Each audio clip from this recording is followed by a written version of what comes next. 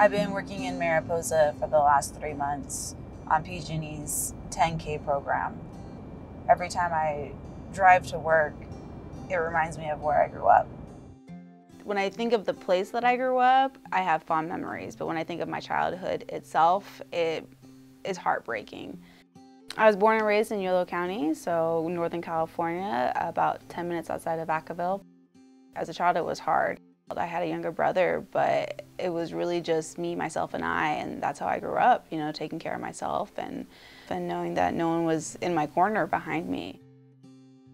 I left home when I was 15, and I never looked back. Sorry. What was the yard guy? Yeah. Here we go. There we go. I finished high school, I got a job, I started working, and in 2011 I saw an opportunity to move to the Bay Area. Moved up there to go to automotive school. I was successful, I was able to complete the program, but unfortunately I was not able to get a job.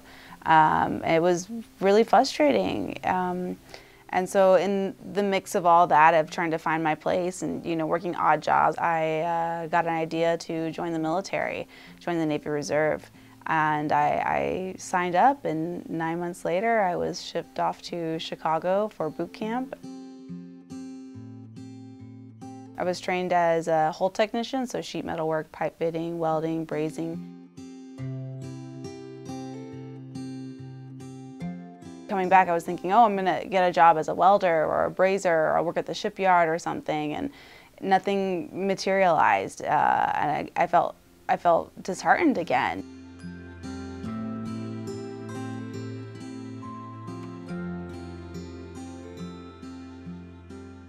I got married in May of 2020, and immediately after, in July of 2020, I was deployed to Washington. I got to work with machines and big equipment, and I got to build things and contribute to things, and it was beautiful. I had 15-month orders.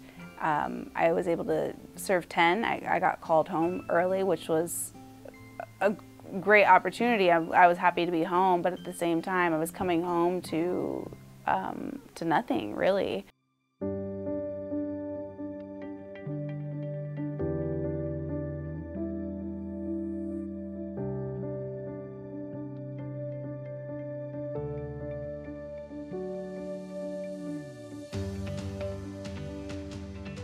When I reached out to Source to Plowshares and I got partnered with a caseworker, she put me on the list, and a couple weeks later she had called me and she personally wanted me to apply to this PG&E PowerPathway program.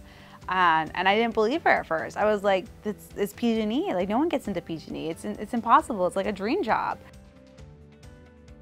I think there was about 150, 160 applicants, and very few women, and I was one of the ones that was chosen. It was a class of 15, and it was a 10-week rigorous course load. It was hard, but at the same time, I knew there was a lot of opportunity on the other side of it, and I could see that this was not just a job, it was a career. It was something that I could retire from. It was someplace I could land and be on my feet and provide for my family.